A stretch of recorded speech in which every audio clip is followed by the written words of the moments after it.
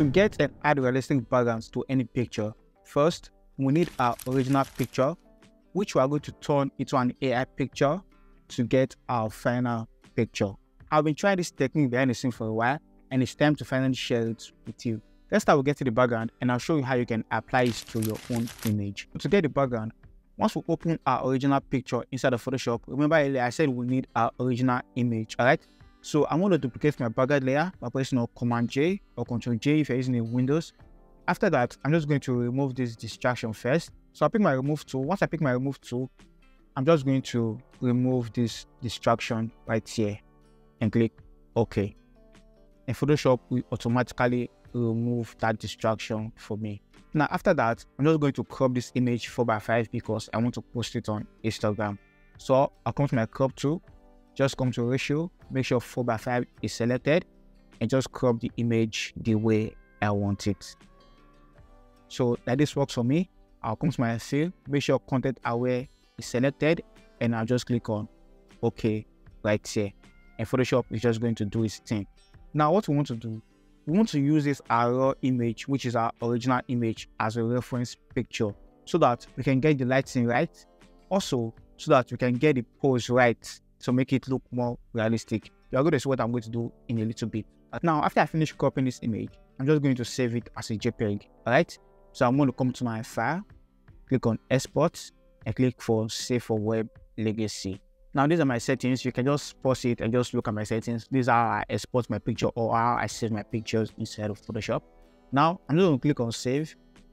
You just look for where I want to save this image. Alright, so I'm going to save it under my documents like this, edited image. I'm going to create a new folder. So I'm going to create video folder.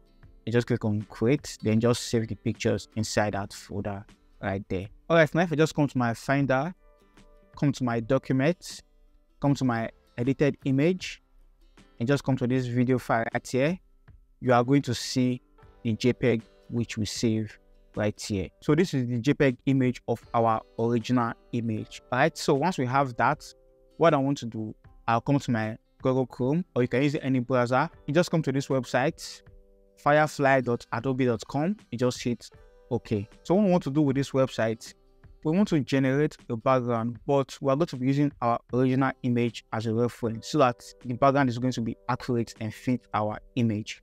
Alright, so I'm going to come to this box right here and just type in what you want. Now for the background I generated for this image, the prompt I used was background with black rocks with arc. So I'm going to write it, background, and I'm just going to click generate right here. Now let's just wait for it to load. So once that's finished loading, you can see we have nice background, but this is not actually what I'm going for. So what I'm going to do, under this place that says square, I'm going to change it to portrait. And under this composition, under this reference, I'm going to upload our original image.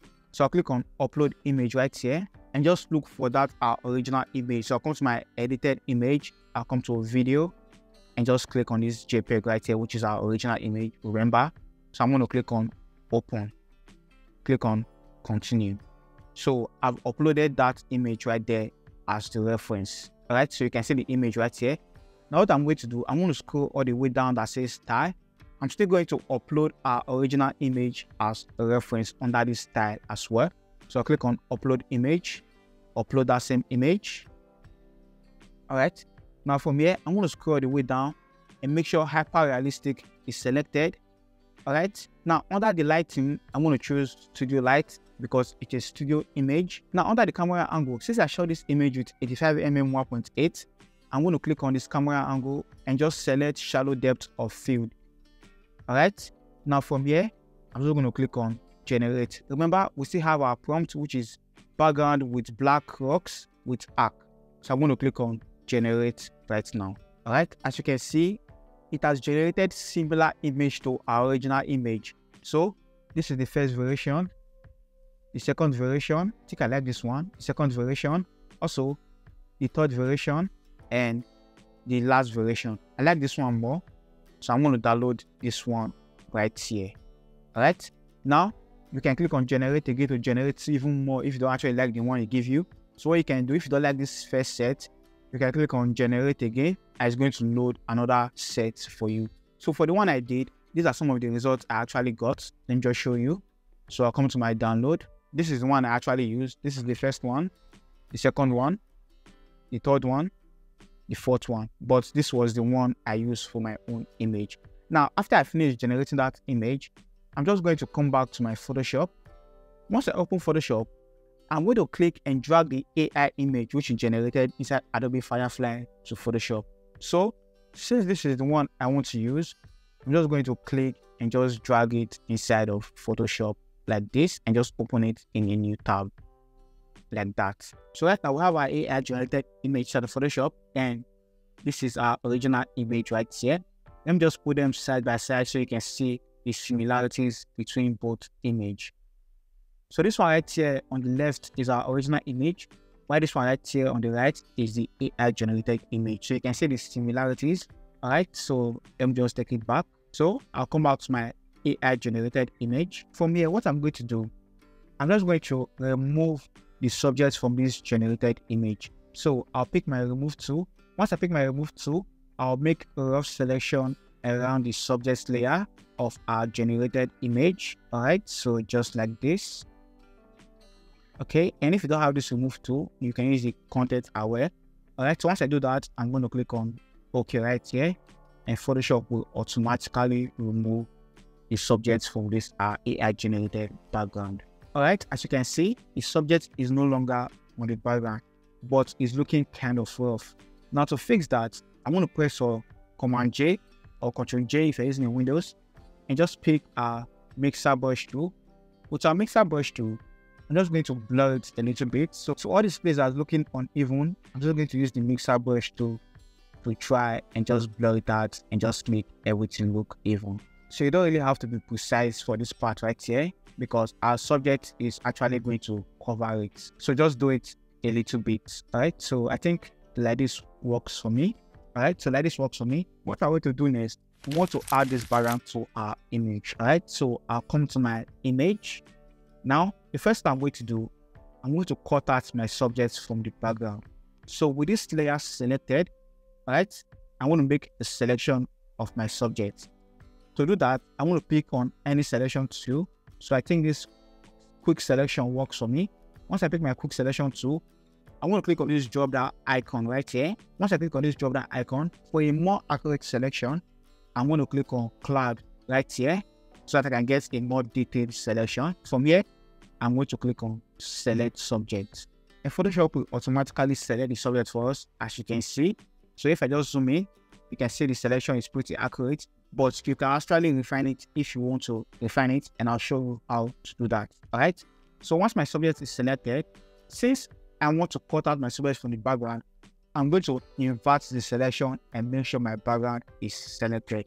So to invert the selection, just press Command Shift I or Ctrl Shift I. As you can see, we've inverted the selection. Now, after I inverted the selection, just press Ctrl J or Command J to remove the subjects from the background. So if I just hide my subject layer, so I'm going to name this layer subject so you can understand better. Subject, and name this one background. If I turn off all my subject layer, you can see we have only the background. So I'm just going to turn my subject layer on and bring back my subject. Now, instead of removing my subject from the background, I want to hide it. So to do that, with my subject layer selected, instead of making the selection again, what I can do, I can just press Command or Control and click on my background layer to bring back the selection and just invert it so that only my subject will be selected. Now I'm going to invert it by pressing Command Shift I. Now my subject is selected again. Now with my subject selected, I'm going to add a layer mask to hide it. So I'm going to click on the layer mask right here. So I've added a layer mask. So what I'm going to do from here, I'm going to come to my background layer and just drag it below my subject layer. Alright, now we are almost there. So what I'm going to do next, just come to our background which we generated. Now to come to the background we generated, just come to your layer. With this layer once selected, just press Command C or Ctrl C to copy it. Come back to your main image and just press Ctrl V to paste. So right now you can see, let me just rename this layer generated background, G background. So right now you can see our generated background is above our subject layer, but we want it behind our subject layer, meaning we want it to be at the back of our subject layer. So I'm going to click and drag it and just put it below our subject layer. Now it's behind our subject layer. So from here, what I'm going to do, I'm just going to resize it by pressing Command T or Control T to bring the transform tool and just resize it like this. Now it's going to look really accurate because our original image was the reference. So you can see how good it's looking. Alright, so from here, I'm just going to click on OK. As you can see, it's looking good already because our original image was the reference image. Now you can choose to stop here if you want, but you can take it a step further. Now, like I said earlier, if your selection is not accurate, to make it even more accurate, come to this layer mask of your subject, double click on it, and open your layer and mask. So if I just zoom in right now, if I want to add this part to the selection, what I can do with my color aware, I want to scroll all the way down. So once I scroll all the way down, I'll make sure this decontaminate color is selected, right? And I just take down the amount to about 80%. From here, I'm going to pick on this tool right here, which is this refine edge tool. Once I select it, I'm just going to paint around the edge of my subject to make the selection look even more accurate. All right, so just take a look at this part right here. You can see it's looking much better right now. So you can just do it around the edges that's not looking good. So you can see this part right here, they are not looking good. So I'm just going to paint on it like this, just to refine that edge to make it look even more better. All right, you can see it's looking more better. So you can take your time to do this for the whole of your image, but it's not really visible like this. So I think it's okay for me like this. So from here, just make sure add space to a new layer with layer mask and click on OK. So you can see we have a new layer with layer mask, and this one right here, I'm just going to delete it because I don't need it anymore. All right. So to make the background look even more realistic, I'm going to add noise. So I'll come to my action and just click on noise right here. And if I zoom in, you can see we have the digital noise on the background. It's looking more realistic, and you can choose to take down the opacity even more. Now, I'm not going to stop here. I'm still going to make it look realistic even more. Now, to do that, I'm just going to blur it a little. So with my generated background selected, which is this G background, I'll come to my filter and convert for smart filter. Now, the reason why I convert to smart filter, if I blur it and I want to change the blur amount or the blur radius, I can actually go back to change it. That's why I convert it for smart filter. Now, next I'm going to do, with this generated background selected, I'll come to my filter, I'll come to my blur gallery, and I'll click on tilt shift right here. Now, the way tilt shift works is, I want the blur to come from the down up. Let me just show you what I mean. So if I take this point down like this, all right, and I move this part up like this, if I just blur it right now, let me zoom in a little bit so you can see. All right, so if I just blur it right now, you can see the blur is affecting from this place upward. It's not affecting from this place downward. If I move this place up, you can see it's going to take the blur from there and just make the blur transition look smooth like that. So you can choose to do that if you want. But like this works for me, I'm just going to reduce the blur a little bit because I feel it's too much. So 23 works for me. From here, I'm going to click on OK. All right, so take a look at the before and after, the before and the after, the before, the after.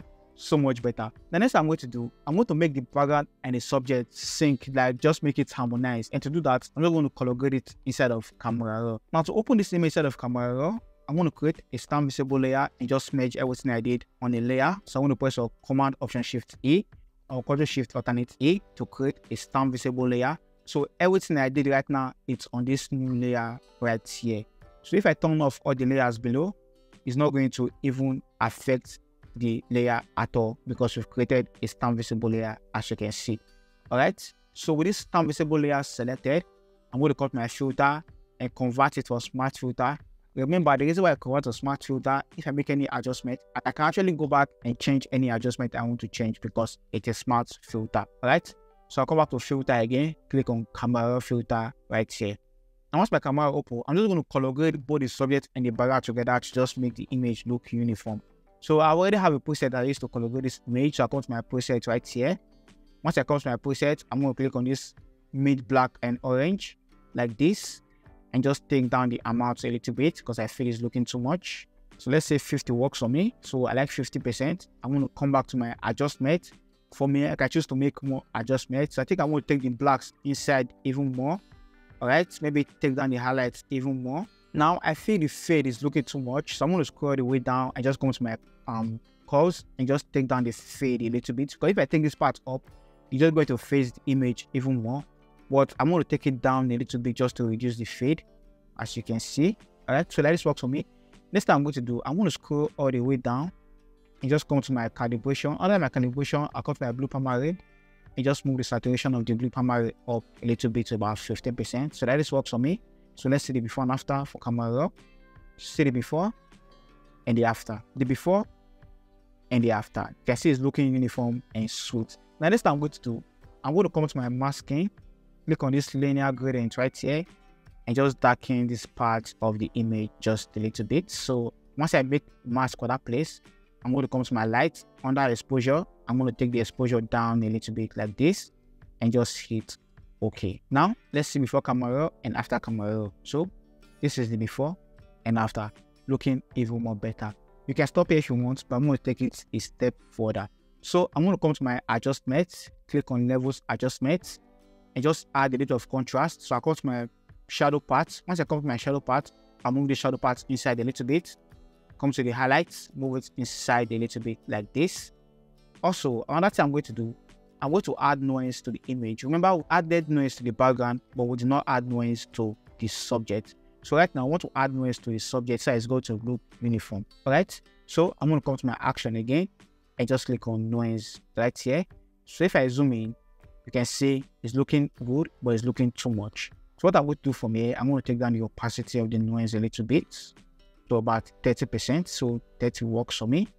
Or you can use 40 if you want, but 30 works for me. Now the final thing I'm going to do, I'll come back to my adjustment again, click on curves adjustments. Now there's an hidden feature inside of curves. I don't know if you know about it. So once you open your curves, just hold alternate or option and just click on this auto right here. And just going to open this new auto color correction options for you. So from here, you have 4 options to choose from. You have the enhanced monochrome contrast. You can see what's happening to the image. You have the enhanced per channel contrast. You can see what's happening to the image. You have fine dark and light colors. You can see. Also, you have enhanced brightness and contrast, as you can see. Now, before you make any selection, just make sure the snap to neutral midtones is selected. Now, if I select this first one right here, I'm going to get this option. So I'm going to check snap to neutral midtones right here. Once I check it, from here now, I can choose to select any one I actually want. All right, so let's see. So actually looks good. Let's try this one. This one is not good. Let's try this one. I think I like this fine dark and light colors better. So this one works for me. I'm going to click on OK. Now from here, let's see the before and the after. See the before and the after.